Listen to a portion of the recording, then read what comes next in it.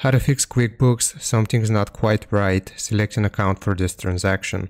So I tried creating an expense here, so I just went to expenses and I clicked on new transaction, expense, and when I tried to set it up, I chose an account, right? So it even has a balance, and then I typed out the amount, and when I tried to save it, I got this error.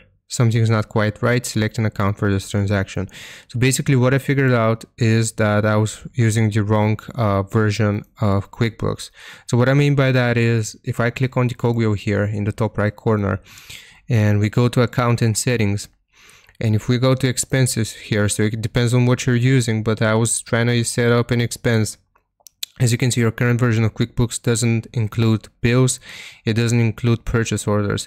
So basically what that means is that I need to upgrade my plan on QuickBooks, and it's probably the same for you. So you need to upgrade your plan here if you click on it, and then this will fix the issue and you will be able to select your account from where I just showed you. So account and settings here, and you will select the tab that you want, and then you have to link it right here.